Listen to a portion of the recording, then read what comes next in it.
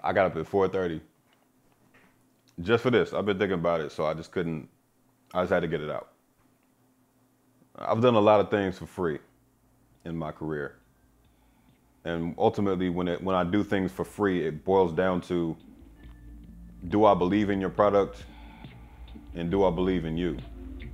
My music has value, but some things are bigger than me. Some things are bigger than my need to profit, so on and so forth. I was approached recently for an indie film, and me having gone through this process before, I assume they have a budget, right? I assume they have funding, they have a way to compensate people that are affiliated with their production. And so they wanted to use one of my songs.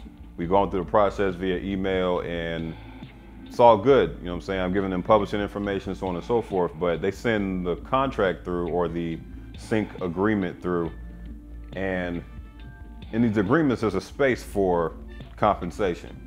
So I'm reading through that paragraph and I'm like, $0.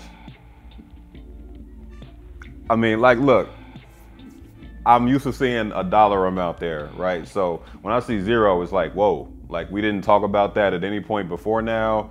You didn't make it like clear that you wanted to do this for free or that it was just an exposure play. So, you know, in my eyes, it makes me assume that you thought I was just like a thirsty up-and-coming artist that can't wait to come up with y'all, you know what I'm saying? And that would be all well and good if you weren't paying the other members of your production. One thing you gotta know about me is that I pay everybody. Everybody who's ever been affiliated with my productions, my events, my concerts, everybody in the room is getting paid by me, and that's day job money. I didn't like do fundraisers to get this money up and pay everybody. No, I worked for it. So I can't really, like, there's a disconnect for me when it comes to hiring people to do something or be part of what you're doing in any kind of significant way and not pay them. Like, that doesn't, those dots don't connect for me.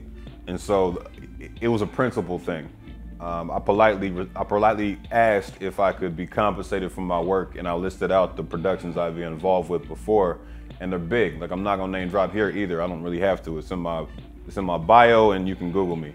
So if you're asking me to do something without compensation, you gotta have a good reason. I might say yes, but if you don't bring it up and we don't talk about it, and it comes as a surprise, the answer is definitely gonna be no. I'm trying to make music for a living. That is my goal.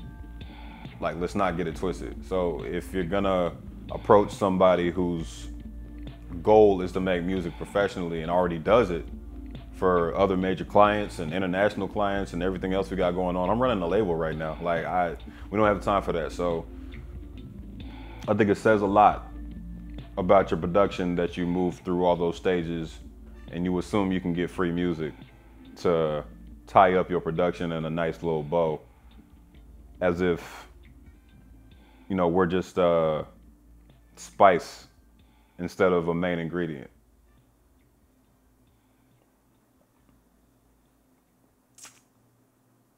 Yeah, man. Cut the check.